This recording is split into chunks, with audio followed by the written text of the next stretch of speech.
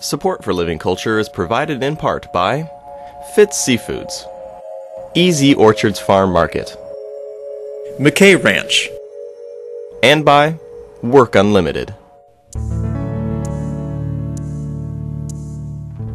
In the Willamette Valley, sunshine and warm weather are just around the corner.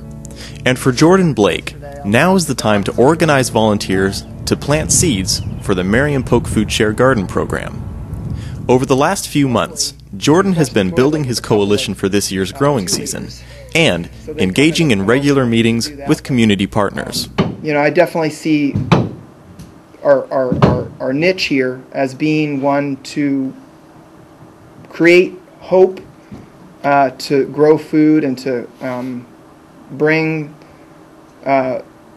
into awareness, you know, the fact that with a little bit of help, a lot of coordination, and shared resources, we can put together pretty amazing garden projects that help to feed our community. Meanwhile, volunteers have been gathering at the garden sites to spread soil and build raised beds. Today, we visit with a group of volunteer gardeners at the greenhouses of Pringle Creek. Well, we're getting ready for the spring. There are a lot of events happening in the gardens throughout Salem, and the ones that I'm working in that I'm really excited about and other people are getting really excited about. And it's a big planning time. We are here today kind of on calendar to plant the seeds that will fill this greenhouse.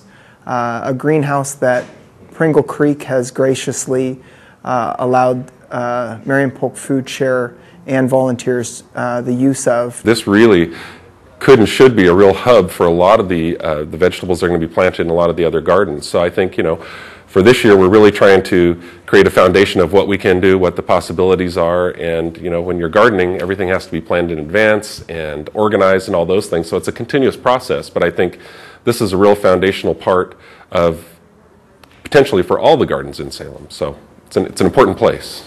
So this activity we're doing today is just planting pepper seeds, so that we'll grow them here in the greenhouse and then we'll plant them out in the community garden for them to grow. And then once they produce the fruit, that we hope they do, then we'll be able to give that back to Marion-Polk Food Share. That's one of the things that a lot of people apparently were asking for last year, so we're really concentrating on peppers. Universally liked, something that kind of spices up the average group of foods that they offer at the pantries. So I think that's mainly what we're planning today. We've selected a variety, a crop that will go in both to this garden as well as things that we can grow here to make available to the school gardens and community gardens that we partner with. And we're just utilizing this beautiful space. And there's probably 10 or 15 of us here today, and that's just kind of the beginning of the spring. We've got a lot of space to fill up here, so I imagine we'll be doing this several more times during the spring. Well, I think I told you I'm not real good at filling pots, but I'm a wicked seed planter. Good deal, good deal.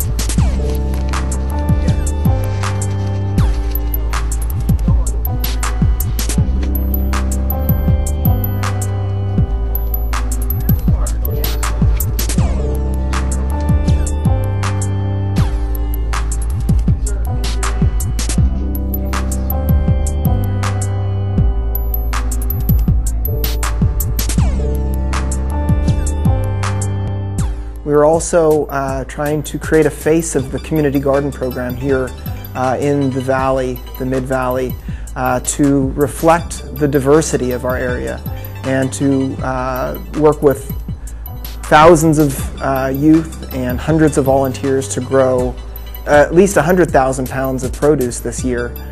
That's a mark that we will have reached 4 years in a row now. So we're just trying to have that community outreach because it is really important. These are like gorgeous greenhouses and not everyone has something like that to grow food. So like the fact that we have that resource that we can share is really great, so that we can help other people out and help out the food share by just providing our resources that otherwise they wouldn't really be used right now. So I enjoy being closer to the food I eat, knowing where it's coming from. I know that what we get out of it, both what we eat, but also what we share with each other and the experience we have with each other. We have a lot to gain from it, a lot to fill both our stomachs and our hearts with the communities we can create in this manner. I've just always been really interested in gardening. I mean, my mom has a really glorious garden, so I've always kind of been into that. And I just like that I can come out here, after a busy day at school and just literally work in the land. Like, it's such a different feeling. It's so, gratifying. I don't know, I just like that, you plant a flower and then it grows and it looks beautiful. So, it's nice. I don't know, it's nice to be out in nature. Well, I personally think it's important because whether you're Republican or Democrat, I think it's unacceptable, the hunger rate in this state and across the country, and I think as a community everybody has to do something. And in particular with Marion-Polk Food Share, they have such a fantastic program with the 30+ community gardens that I don't think people really know what a gem it is and what an opportunity it is. So for myself, I'm just trying to get out there and discover it and be a part of it and try and contribute and hopefully encourage other people to contribute.